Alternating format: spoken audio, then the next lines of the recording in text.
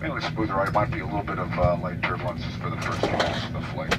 It's due to the high temperature and our position on the equator here. But en route should be smooth and nice weather in Nairobi.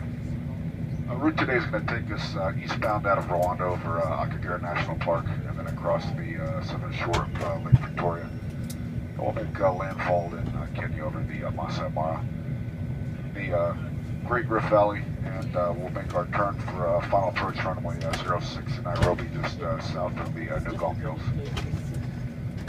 Appreciate flying with RwandAir. Sit back, relax, enjoy.